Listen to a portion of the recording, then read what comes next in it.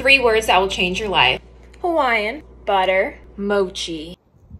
First, line your 9 by 13-inch baking pan with parchment paper. Now in a large bowl, combine 2 cups of whole milk, 2 cups of granulated sugar, 1 bag or 16 ounces of glutinous rice flour, 1 can of coconut milk, 4 eggs, half a cup of pretty much melted butter. Finally, 1 teaspoon of baking powder, 1 teaspoon of vanilla extract. Now whisk it real good. No lumps should remain.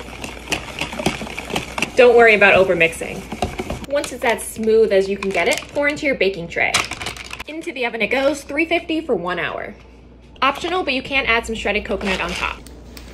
Now take it out of the oven and let it completely cool before you cut into it. The crust and the top, it's where it's at.